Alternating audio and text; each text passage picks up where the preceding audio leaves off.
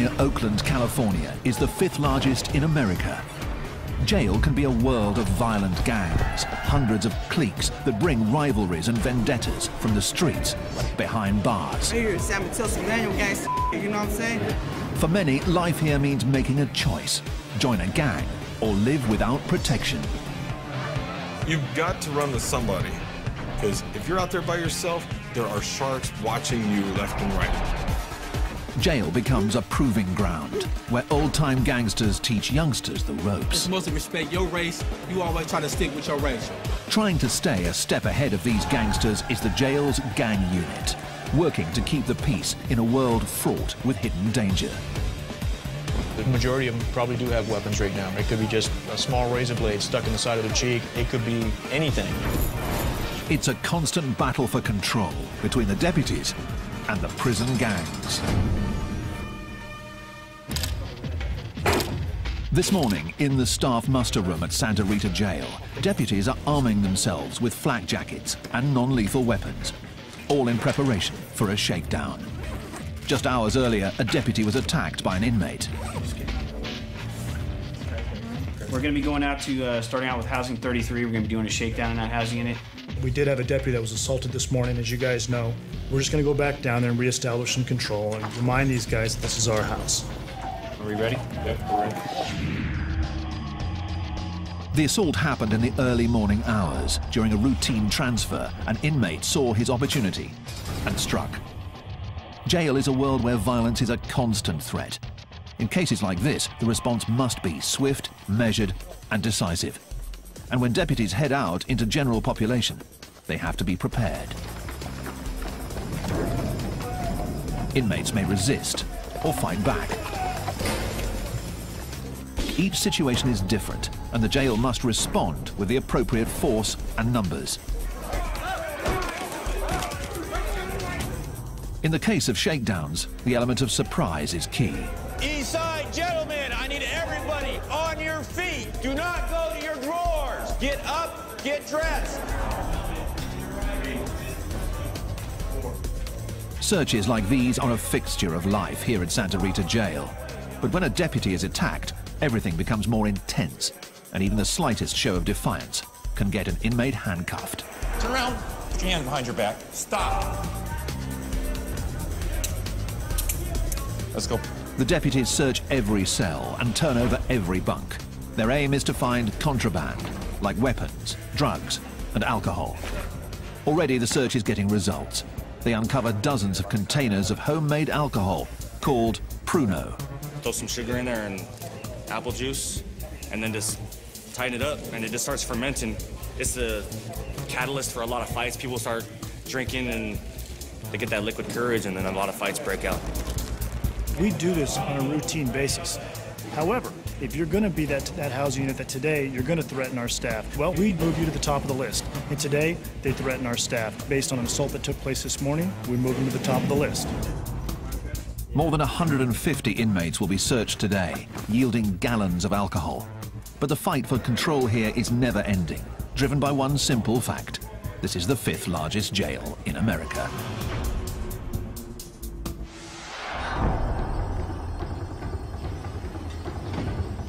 Alameda County's Santa Rita Jail, near Oakland, houses 4,000 inmates. 18 housing units stretch the length of the sprawling facility, a full half-mile from end to end. There are 2 wings. The east side has protective custody units and minimum security dorms that house more than 300 inmates. On the west side, maximum security inmates are housed in double-bunked cells, and administrative segregation units hold problem inmates on lockdown 23 hours a day. As many as 60,000 inmates pass through here each year, creating an ever-changing inmate population, and the threat of violence is always present. Heightening that threat is a stark reality. 40% of Santa Rita's inmates come from Oakland, and Oakland has a serious gang problem. Black down in the East Bay. A barrage of bullets. Another deadly shooting in Oakland. We got the 9. The gangs here have contributed to a violent stretch in Oakland. More than 100 murders 4 years running, and over 22,000 violent crimes. It all adds up to a steady stream of fresh arrests, headed straight to Santa Rita.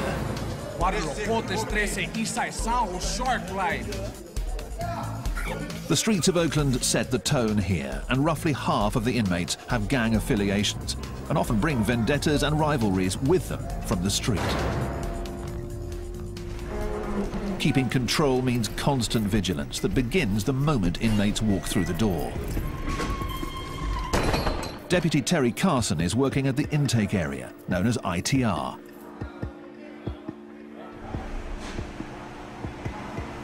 Have you been charged with any assaults on the police? No. Been charged with any assaults on other inmates? No. Carson interviews inmates to determine their criminal past, what sort of crime they're charged with, and what threat they might pose to other inmates. The information is used to classify inmates, and here in Santa Rita Jail, they are color-coded accordingly. Inmates given blue jumpsuits are considered medium security, posing a low threat. Yellow is given to those with heavy charges or a history of violence behind bars. Terrorist threats? Okay. Each one of these represents the year that you did in prison? Red means an inmate is headed to protective custody or administrative segregation. You remember what the case was at Central State Prison? Yeah. What was it? Barry, domestic assault, attempted murder. And when you were in San Quentin, how many points did you have? I made level 4. You made level 4. It is classification born out of necessity, an attempt to keep the peace. It's that big 1-3 homeboy that you knew. Barrio Pobre, Sureños, 831, Costa Central. With so many gang members at Santa Rita, making sure rivals are separated is key.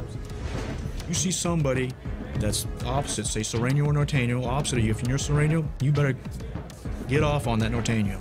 That's all there is to it. That's the politics. And if you don't, we're going to do something to you.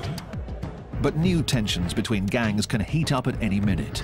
So the jail has created a special unit to track the ever-changing gang world. Terry Carson is part of the team, and so is Mark Schlegel.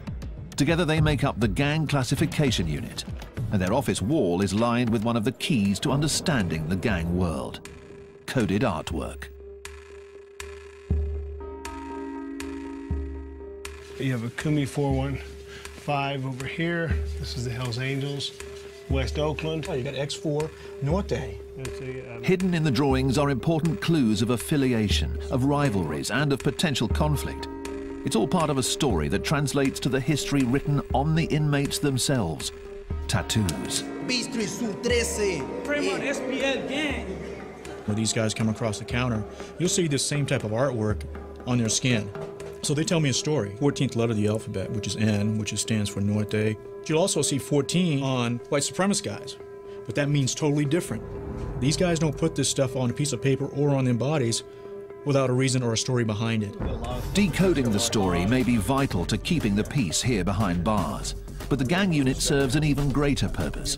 They are building a record of each gang member, one that will follow them to prison or back out onto the streets. It's valuable intelligence that gets shared with corrections and police alike. But the challenge for the gang unit is daunting. There are hundreds of cliques and gangs in California, and on any given day, behind the walls of Santa Rita, many of them are represented. You got border brothers, you got everybody, Paisas, blacks, whites. If enemies are housed together, violence will follow. And right now, in Maximum Housing Unit 6, is a graphic reminder of that reality. Crime scene cleanup is already here, removing the remnants of a violent fight that started just hours earlier. Yeah, we had just opened the doors for dinner feeding. An inmate ran down here from cell 14, entered the cell, attacked the other inmate, had a razor blade attached to a short piece of plastic, tried to slice him on the facial area. The injured inmates have been taken to medical, where the attacker may face charges for assault. It's still unclear whether the fight was gang-related.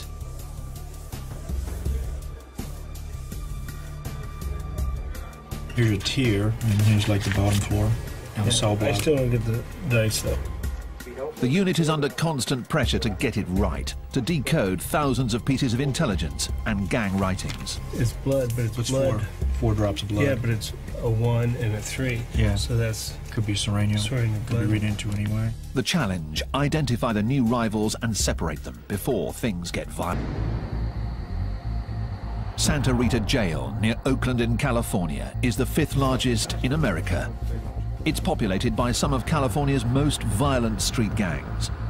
Here, managing 4,000 inmates is all about establishing control. It's 3 a.m. on Friday night, and C-Team is working its overnight shift.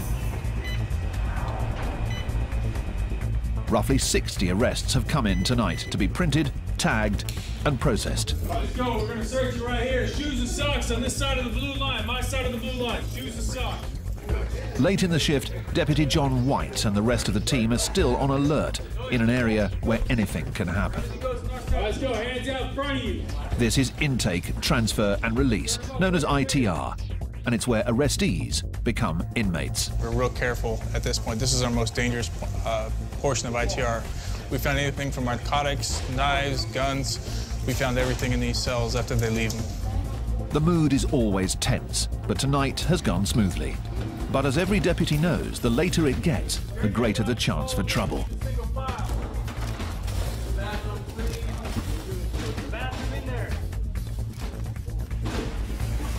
We're roughly 10 hours into our shift right now. Every minute, every second, you have to be attentive to all your surroundings. Around the corner in the pat-down area, that vigilance pays off when an inmate makes a move at a deputy. The response is quick, measured, and designed to make one point clear. This is jail. We have to set the tone because they come across and they're not fully acclimated to being in custody. They don't realize they are not in control anymore. This individual that came across, he's intoxicated. He came across, we attempted to search him. He became combative. So for our safety and for his safety, we went ahead and we restrained him, brought him back to the back. It happens every night. Don't kick me, dude. The alcohol does funny things to people, and unfortunately, this is where they usually end up. This inmate will sober up in a back tank of ITR. By night, it's a quiet corner for problem inmates. But in the morning, the mood changes radically as ITR transforms into the bustling hub of the jail.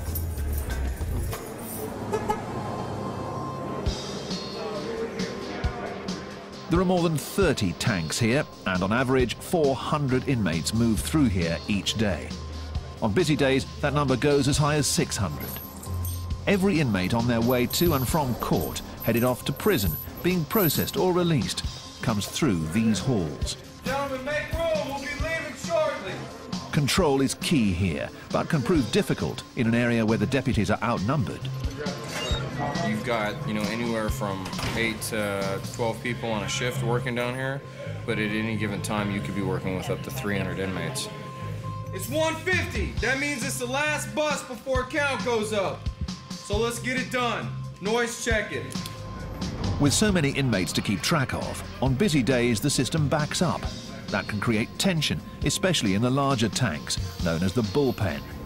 Typically there are less than 20 detainees in here. When deputies fall behind, that number rises, and the bullpen heats up.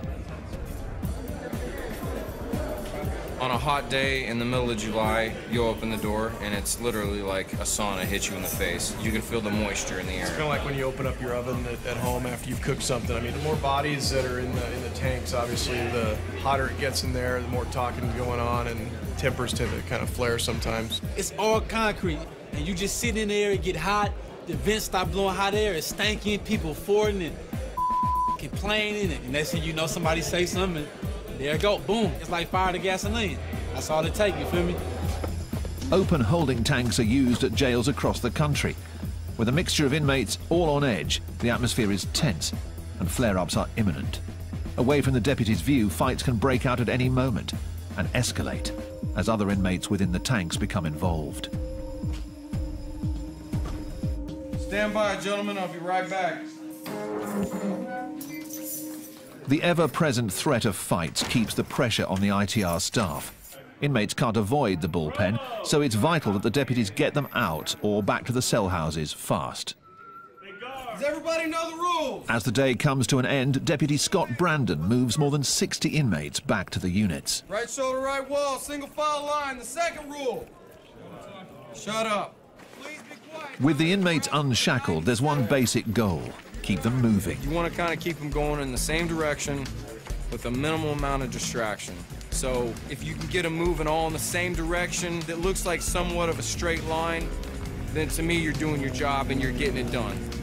Because the whole goal is not to get into a fight with everybody you see. It can't run like that. And the long and short of it is these aren't children, these are grown men. So they're gonna act the way they're gonna act. For inmates, leaving ITR marks the end of a long day. But for those returning to cell houses like 34, the stress is just beginning.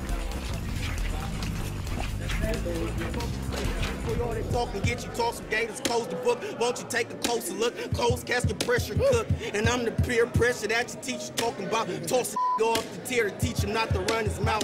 And I'ma run with it. There are 328 inmates here, the maximum allowed, and just 2 deputies overseeing them all. During free time like this, known as pod time, it's loud, crowded, and governed by a code set by the inmates themselves. Inmates like Chris Card. It's mostly respect your race. You always try to stick with your race, you know what I mean? In this particular pile, we got the black hole where we're sitting at. From this bunk on down, we try to keep it all African Americans.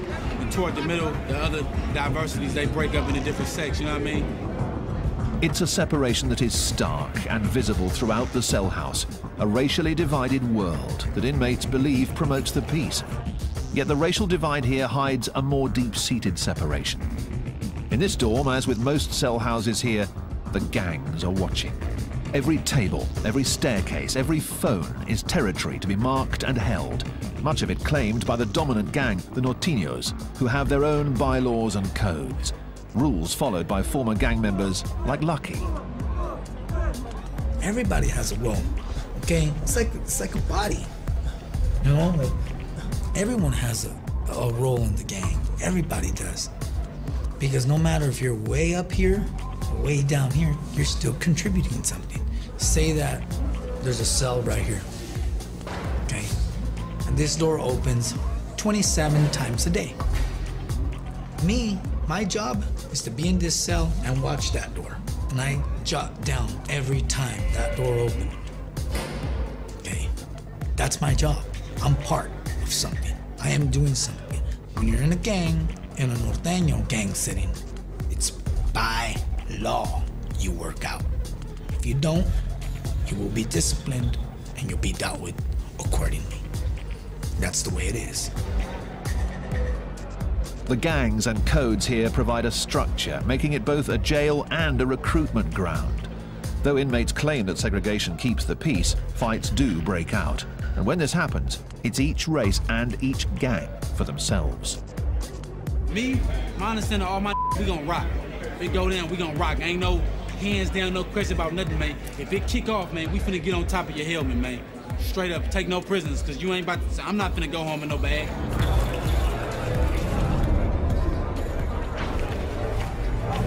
Lock down, fellas.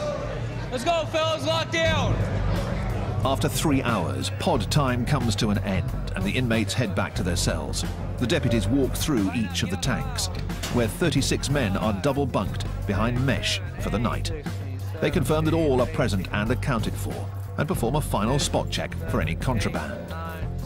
In dorms like 34, the numbers are heavily in favor of the inmates. So for them, lockdown means the night is just beginning, and it's time for a cell house party, a feast of food purchased from the jail, complete with homemade alcohol. We can't let the police see this right here, man. This right here, man, knock you on your Tonight we make a gumbo, oysters, chicken, tuna, rice. We all put it in, you know what I mean? We eat like kings in here. The city of Oakland, California, has one of America's highest crime rates, with more than 100 murders in each of the past 3 years. Police are investigating Oakland's third murder of the weekend. 40% of Santa Rita's inmates come from Oakland, and many of them are in gangs. It's the first stop for the accused on their way to trial.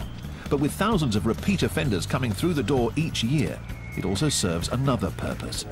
Santa Rita is like a training ground for prison. On the jail's east end, Dorm 34 is heading outside for a weekday ritual. Yard call. All 328 inmates are out together, and while it may seem like a time for recreation and games, there's much more going on. than meets the eye. From the guard tower above, deputies Mark Schlegel and Terry Carson of the Gang Classification Unit look on.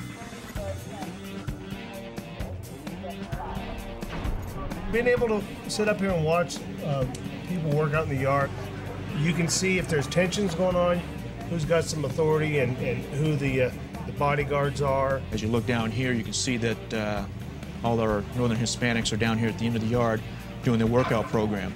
Push-ups and all the different types of exercises they got going on, and then talking about business at the same time. And they're positioned in certain places to keep an eye out of what's going on, you know. If you look down there, you see a guy, he's all by himself, standing by them pull-up bars right down there. See how he's standing there with his back to them guys working out? He's standing guard. The yard is all about territory. Different gangs carving up their own sections, their own turf. Norteños control the handball courts. Black gangs rule the basketball court, and other Latinos on the volleyball court. The yard has a strict set of rules set by group leaders. What you have is you have every faction out there. You have Black, BGF, Blood, Crip. You got the Northerners and the Southerners. You got Whites. I don't want to deal with nobody else, no other race. They're not going to get in my way. You're not going to step on my game. You know, that's it. You stay on your side of the grounds. I stay on mine. You cross my ground, it's over. You know, I will kick the yard off. I don't care. The rigid structure can be seen almost everywhere. And in a jail dominated by gangs, going it alone seems a difficult option. You've got to run with somebody, okay? Because sooner or later, you're gonna get caught up in a situation where who are you gonna turn to? Yourself, you know? Because if you're out there by yourself, there are sharks watching you left and right. They're gonna come try to use you. They're gonna come try something to get over on you. That's how it works. And these guys, I would say a good majority of them probably do have weapons right now. It could be just a small razor blade stuck in the side of their cheek, or it could be, you know, a toothbrush that's sharpened down in their sock. It could be anything. The threat of violence is just one part of life on the yard. For inmates headed for serious time, the yard is also a proving ground, and the lessons learned here are carried forward to prison, where the stakes are even higher. Many of California's most infamous prison yards are dominated by hardened gangs, and their clashes can be deadly.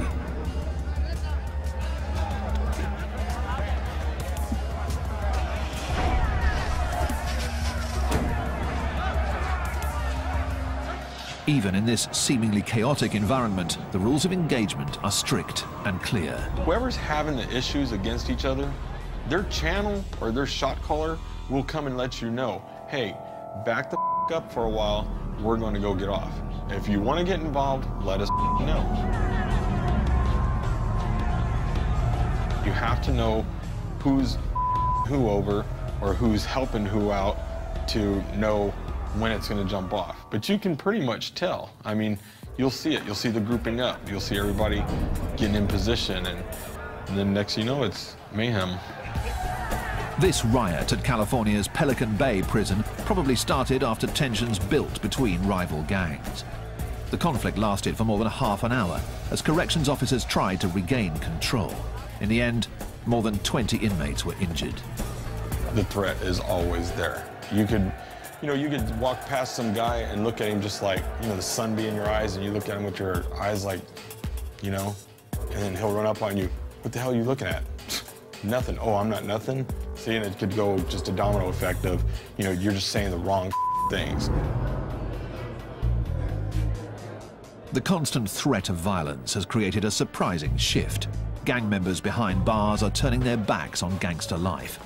They're called dropouts, and they make up more than half of the inmates in protective custody here at Santa Rita.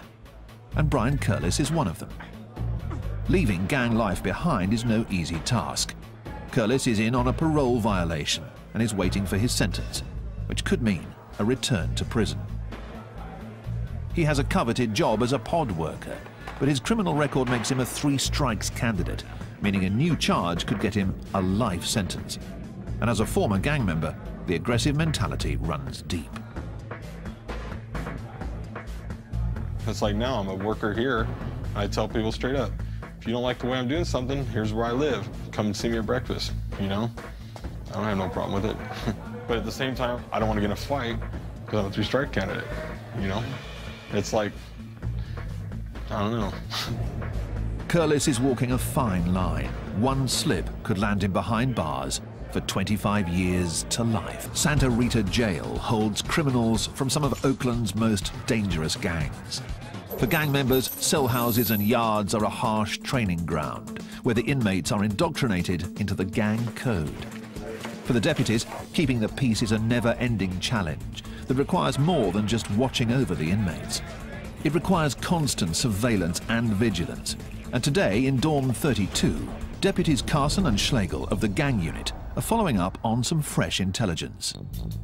Time for pod time, pod time. Lower tier, stay off the carpet. Upper tier, stay off the stairs. Once all the doors are closed, I'll flash the lights. Again, this is pod time. Apparently about a week ago, from the information we're getting, they removed some of the guys that had a lot of say in this pod for the Northern Hispanics.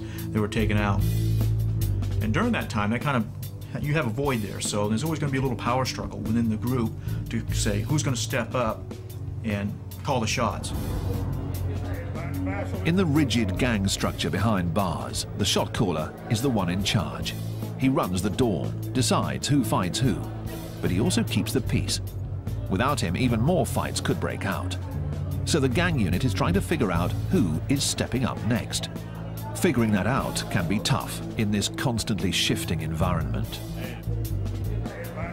One of the things that they do as leaders is to help train everybody else that's coming in here, or make sure that people understand, you know, the structure in there. This is a county jail.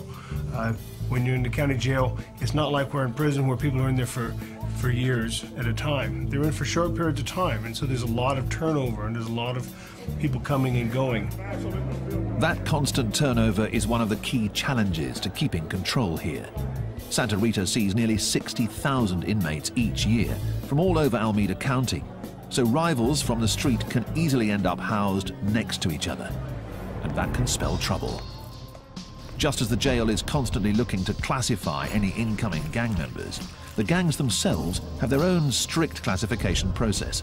And just like the jail, it begins from the moment an inmate walks into a new cell house. When they come in, they have to check in, and when they check in, they have to give, from the time they started coming into custody, the first crime that they ever committed to up until now, they have to list each and every crime that they committed, where they went, where they stayed, what state prison they were in, who this cellie was, and all that stuff. So they have to have that track record there. It's like writing up their resume. These gang resumes are compiled on notes and are the key means of communication between the gang members. The writing on the note is tiny, called micro-writing, and some get moved throughout the facility and checked out for intelligence on new inmates. Information flows from one end of this facility to the other end of the facility on a daily basis. And the reason why it does that, and our central location, a point is, if they want to get information out, they can put it on laundry carts, they can put it on our food carts, and go back to our kitchen area, which our minimum inmates work. And if they want to get information for, say, Housing Unit 7, the worker can go out there and put it onto a food cart or a laundry cart. It's an underground background check, a poll taken of the inmates in the jail to see whether a new arrival checks out and can be trusted. If a new gang member checks out, he assumes his role in the gang structure. If the information doesn't check out, the consequences can be severe. And over in the muster room for the maximum security side of the jail, a unit is gathering for an urgent mission. A deputy has intercepted a note that contains hints that there's a weapon in Housing Unit 7. And there's additional intelligence that an attack is in the works. One of the guys in B-Boy Pod is saying that they have a weapon, one RB constructed into a tomahawk. We're assuming RB is a razor blade. So that's kind of what we're going to be looking for. It could have been passed from B, obviously anywhere in the house. We're going to do A, B, and C pod as a search. In addition to rumors of a weapon in the dorm, the note lists the names of some Norteños housed there. I have a list here, A, B, and C pod of some of the Norteño known and just known affiliates. This dorm is the target for today's raid. Finding the weapon is the mission. It could be tucked in a book, could be anywhere. It could be a mattress that's sliced open, stuck in the foam, you know, anywhere. So we want to make sure we do a good job, especially with the northern cells. We'll just go in, you know, do our job, get it done. The team moves out to Housing Unit 7, where the inmates are already on lockdown. When the deputies arrive, the water is shut off to prevent anything from being flushed down the toilets. We're ready. Put on your shirts, step out. An operation like this relies on speed, getting all of the inmates out of their cells before they have a chance to destroy evidence. Pull your shirt down, pull your shirt down, pull your shirt down. Those who buck the system are immediately removed. Once out, the inmates are patted down and then placed in holding areas as the search begins. Every cell is turned over in a search for contraband, homemade alcohol, anything that's not allowed. But the real focus is a potential weapon. And over in C-Pod, one cell is receiving special attention. I found some information on the guy that's housed here, that he's good at making weapons. It's one of his specialties, I guess, that he called it. So this was my hopeful cell. I was hoping that it would be in here. Hopefully they didn't get rid of it. The deputy finds nothing. And throughout the rest of the cell house, the search yields contraband. This is a jail-made tattoo gun. But no weapons. Downstairs, they found more notes and more names. These show people that just arrived, it looks like, names and PFNs. It may just be the break the team's been looking for. A deputy takes the notes back to Carson and Schlegel of the Gang Classification Unit for inspection. This is from C-Pod. This was an F-Pod. Okay. The fresh intelligence demands immediate attention. This is kind of interesting. Look at that. Decoding the writing is a tedious job, but buried inside could be more important information about gang members, weapons, and even new hits. Okay, and we know this guy. It will take hours to pore over the micronotes. So back in Cell House 7, the search for the contraband continues, and the deputies have had a lucky break. One of the envelopes was addressed to a cell in F-Pod, cell 1. We understand there's a newer guy that's over there of the Notorious affiliation, so we're thinking that they may have something over there as well. The focus of the search narrows. Now, rather than searching an entire pod, the team moves in on 3 cells, and one of them is the real target. The inmates are quickly removed, and the deputies move in, checking mattresses, combing through books, but still no weapon.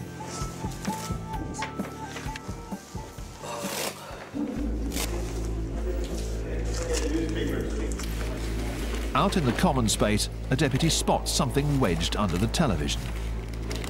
It's coming out. That's what that's there for. It could be what they came here for. Yeah. A blade. Yeah. So we fit it up to slice somebody with. Yeah. See? The dangerous weapon is removed from Cell House 7. And for now at least, a possible gang hit is averted.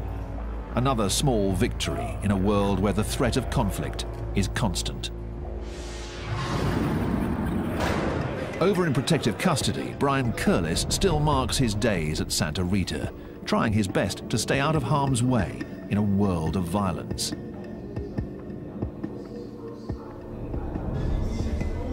Curlis is on a parole violation, but has turned his back on gang life. It's a decision that makes him a constant target, even here in protective custody. I don't think you're any safer here than you are on the main line. At any time, anything you do, you know, you sit at the wrong table, you use the wrong shower, it could get you hurt. Gang members despise dropouts. They are traitors of the highest order. That makes them targets wherever they go, especially behind bars, where gangs set the unofficial rules.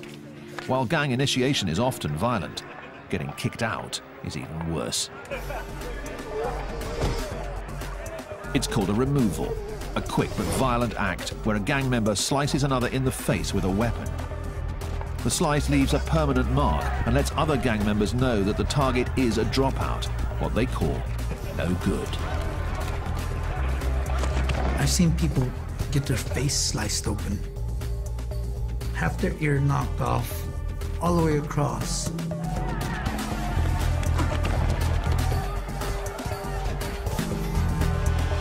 be a dropout, you know, it's like you're hated. You're hated a lot. People literally 100% want to kill you. By being placed in protective custody, the dropouts are already marked by the red jumpsuits they wear. So far, Curlis hasn't been attacked, but anything's possible in jail. It's something you got to deal with, you know? As you get older, you get wiser. If somebody starts assaulting me, I'm going to fight back. You know, I'm going to defend myself to the fullest. You got to be stronger than the average person around here. Curlis will soon find out his sentence. Until then, he's constantly on edge, always looking over his shoulder. Santa Rita Jail is a revolving door for some of Oakland, California's most violent gangs. An estimated 30,000 people with gang affiliations come through here each year, and deputies are always on their guard, always looking out for conflict. In intake, transfer and release, the day is just getting underway.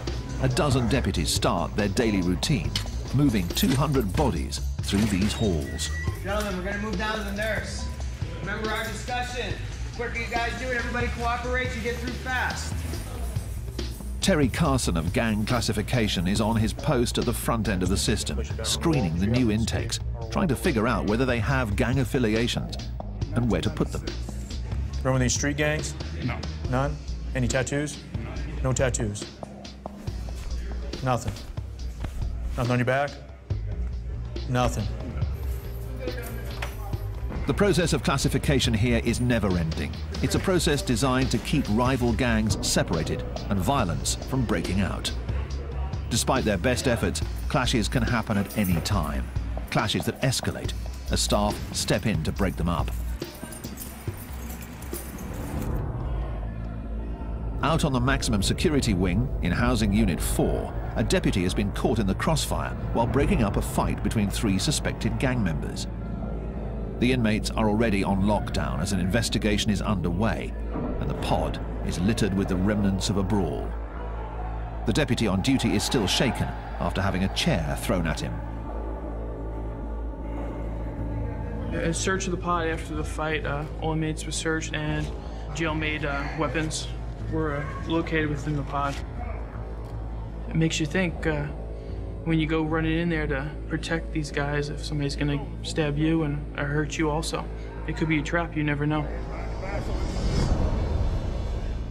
In an isolation cell, the inmate who threw the chair is still being questioned. I threw a couple of chairs actually. To protect yourself? Yeah.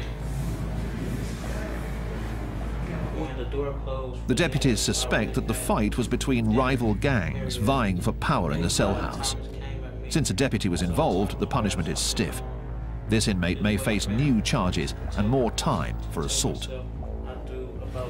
Assign me a charge, really? Yes, you are.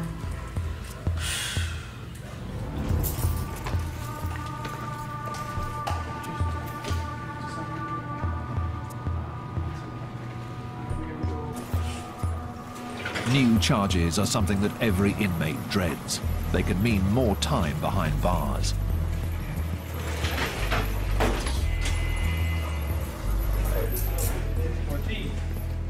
Former skinhead Brian Curlis is trying to steer clear of getting new charges of his own. He's shipping out of Santa Rita, headed back to prison. Leaving jail behind means returning to a world where the convict code runs even deeper. As a gang dropout, he'll face challenges daily. But as a 3 strikes candidate, those challenges could have serious consequences.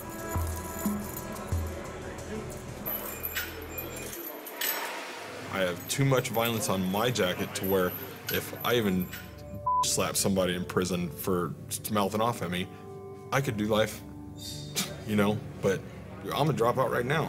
I've gotten out of it because what am I gonna do? I look back sometimes and I think to myself, man, I've screwed up. Never mind, hold on. I screwed my kids up going through this, and it's just crazy. you know? So.